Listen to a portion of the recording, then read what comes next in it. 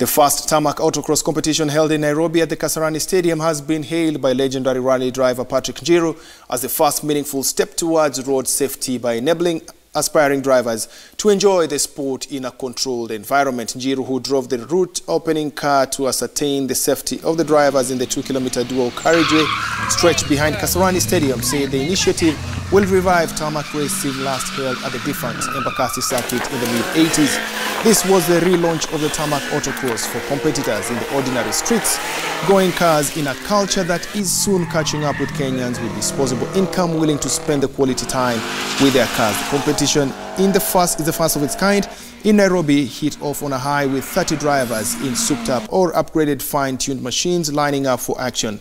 Crispin Mugambi in a Mitsubishi Evolution 10 emerged victorious, with teammate Dennis Muchelule in a Subaru WRC STI coming in second. Andrew Mororia in a Mitsubishi Galant was third.